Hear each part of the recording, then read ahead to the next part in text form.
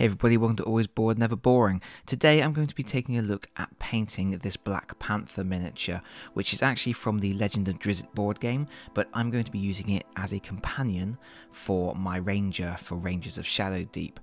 And yeah, black fur, a little bit tricky, but I've started with a base coat of a spray black, and now I'm going to give it a good coat of Abaddon Black, just to make sure that there's no areas where the spray is missed, but also just to give it...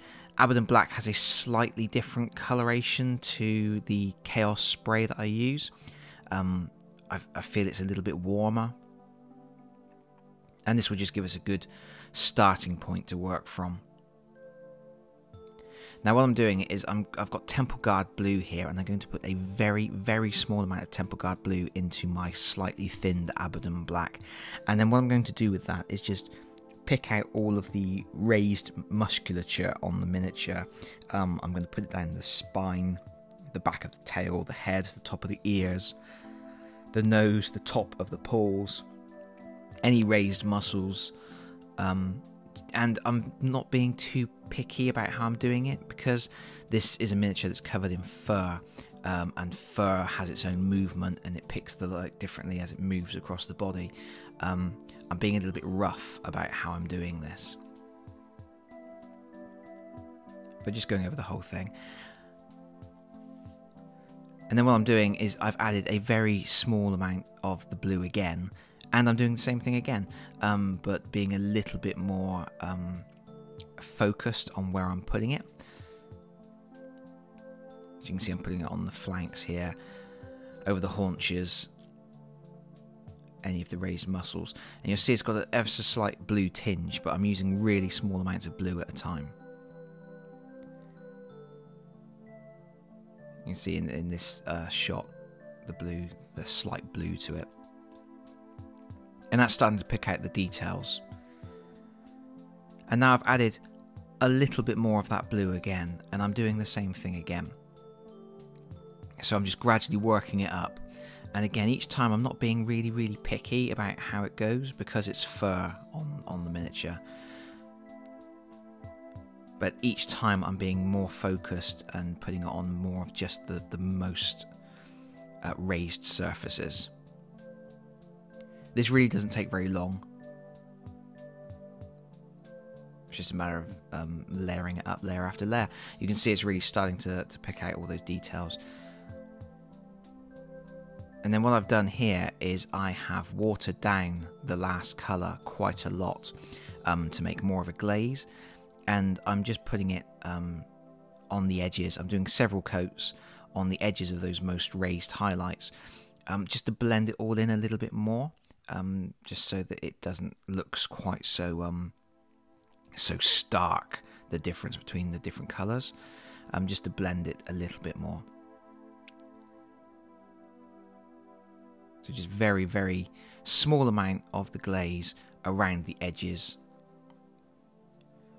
just so you don't get that really strong black delineation. Again, it doesn't take very long, you don't have to be too careful. And now you can leave it like that if you want, but it's got quite blue. So I've got some Nuln Oil and some purple tone here. The mix I'm using is basically about 4 parts black Nuln Oil to 1 part the purple tone, and then 1 part water. And I am just going to slosh this over the whole miniature. And this is just to tie the colours together, and also take a little bit of that blue back out of it to knock it back down again. So we get something that's very subtle. I wanted this to be a very subtle coloration so that you can see the definition of the muscles, but it's not really stark and obvious.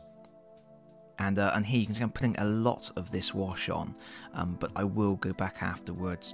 I will dry my brush and actually draw quite a bit of this back off so it doesn't pool too much in the recesses, because we don't want to overpower the painting that we've done. But you can see it's a very, very quick, simple method of doing this. And that's the fur done. So we're just going to go and do the details now. So we're using Bugman's Glow just to pick out the tongue. I like Bugman's Glow for things like tongues because it is a fleshy colour, but it's not a really bright pink. It's a good choice, I think, for tongues. So just being careful there. And then we're going to use skeleton bone, and we're going to use that for the claws and the teeth.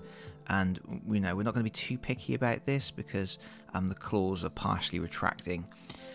So we're just picking out the most raised details just to give that hint of claw coming out.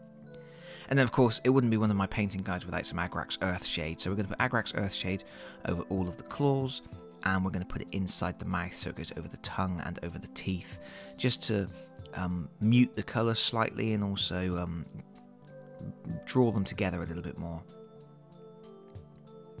Give that shading. And then we're going to use some Ogryn Camo to pick out the eyes. We've got to be really careful here, and all I'm doing is I've thinned the Ogryn Camo ever so slightly, and I'm just going to put 2 dots inside the eyes, relatively close together, so there's just a very thin line of black between the 2 dots. You could do it by drawing a line of Ogryn and then going back in and trying to put in a line of black, but I have done it with 2 dots of Ogryn, and you can see that's a pretty good cat's eye. And that's basically finished. All I've done now is what I always do with the bases on these sort of miniatures. It's got a Mechanicus standard grey coat, then the Astrogranite, and then Abaddon Black, and an Uthuan highlight. And that's a finished miniature. Very quick, very easy, but I'm pretty happy with how that's turned out. Like I say, it's a very subtle coloration, but you can see all the delineation of the muscles. And this guy will be joining my Rangers of Shadow Deep team. Thank you so much for watching. If you have enjoyed the video, please consider pressing the like button. If you have really enjoyed the video, please consider subscribing if you don't already do so. And hopefully, I'll see you all again very soon. Bye bye everyone. Bye bye.